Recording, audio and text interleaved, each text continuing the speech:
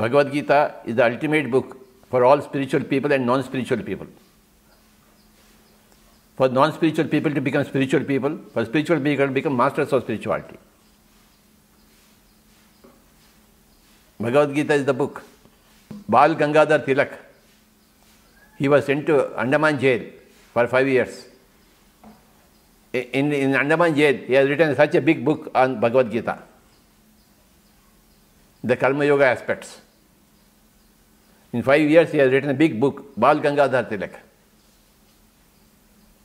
All the best minds of the whole world are always riveted towards Bhagavad Gita. Mahatma Gandhi always used to carry a Bhagavad Gita book in his hands. Always. So Bhagavad Gita is a mighty book.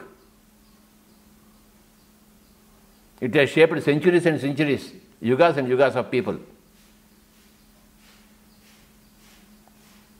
Everybody has to study Bhagavad Gita without fail.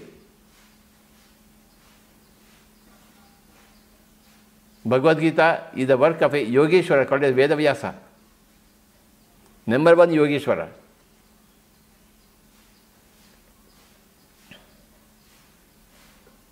It is a distilled essence from all the masters of the cosmos.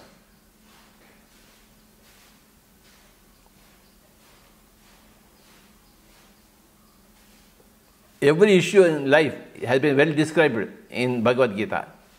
Every aspect of life. What to eat, what not to eat. How to work selflessly. Every aspect is given in Bhagavad Gita. Bhagavad Gita is for everybody. If you are a human being, the ultimate book for you is Bhagavad Gita. And it gives you immense satisfaction to understand Bhagavad Gita.